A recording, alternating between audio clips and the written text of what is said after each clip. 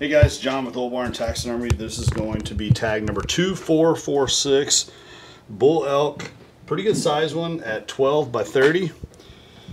We've got pretty good ears. We've got a little split on the bottom seam of this one right here.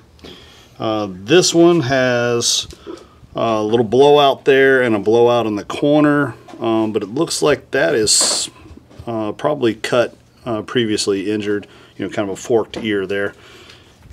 We got good eyes and ducts on both sides.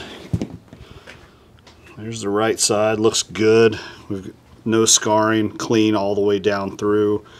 This one is split down the center, as you can see, and there's a small shave. You know, you see a couple of these small little shave marks here, but not a problem with the elk, you know, because of how long the hair is.